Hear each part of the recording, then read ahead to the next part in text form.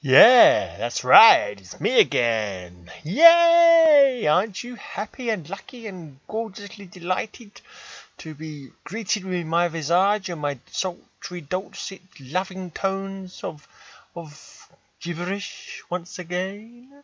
'Tis I, the grey man, with my bloggy blog.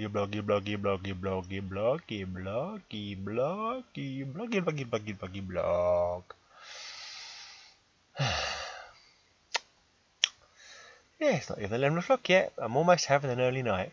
Although, no, me, it'll probably be a while before I actually go to bed. But anyway, yeah, I did a bit of Fallout building. Yeah, not massively um, fussed about it, really. Not massively feeling the muse at the moment. Yeah, whatever. Anyway, so let's do this blinking blog. What today at work was the usual. Tomorrow I'm gonna be back. Usual. Tomorrow night I go to my dad's. We're going to be recording his podcast, his Catman Jack's 50s Hop. We're doing the November one. Yeah, we haven't done the November one yet, so yeah, cool. Yeah, we're doing the November Catman Jack 50s Hop, which will be, so I'll try and be up Thursday then. So if you want your dose of 50s rock and roll and rockabilly, then make sure you check it out. To be my daddy-o, Catman Jack, followed by with me helping the Rockin' Rhino. That's my rock and roll DJ name, the Rockin' Rhino. Anyway, history. Right, so today, the 28th of November, on this day in 1291, Edward III's wife. I said that again because it sounded a bit like I said it wrong. Edward I's wife. It sounded like I said third, but I said first, but just really badly. So I said again. Edward I's wife, Eleanor of Castile, dies. Crosses are erected where her body rests on the way to London. Okay, 1291 was a long time ago. Yeah. Right, and on this day in 1660, the 12 founding members of the Royal Society meet for the first time at Gresham College in London. And on this day in 1943, the Big Three of Churchill, Roosevelt and Stalin meet in Tehran to discuss the invasion of France. I think there's some famous photographs from that period, isn't there? Okay. Yeah, not the most wildly exciting day in history from those three events. Although obviously the Big Three meeting was very important for the war effort. Not too sure about the Royal Society. Anyway, a poem. I can't roll my arse today. Random. Yeah, my R's aren't rolling properly.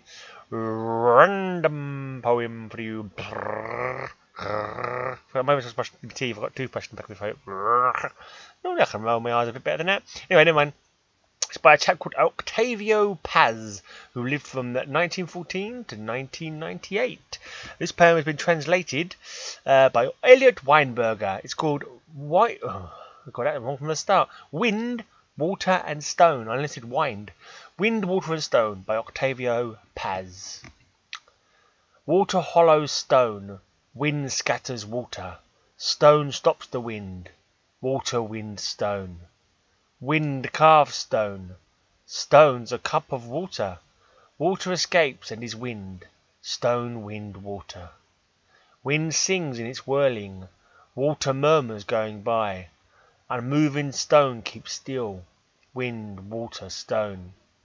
Each is another and no other, crossing and vanishing through their empty names. Water, stone, wind. There you go.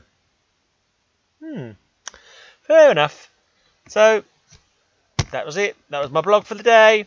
I'll be back tomorrow with some more blogging. It's a nice quick blog for you, so you can all go to beddy buys and dream of blogs. Why would you do that? I don't know. But now I've said it, you're going to do it. Dream of blogs tonight. You'll dream of blogs. You'll dream of my big googly eyes stare at you saying bloggy, bloggy, bloggy, bloggy, bloggy, bloggy, bloggy, bloggy, blog. Yeah, or maybe you won't. Maybe nobody's watched it, so it doesn't really matter. I'm going now. I'm going. See you tomorrow. Really, I won't see you, obviously, because you could see me if you watch my blog.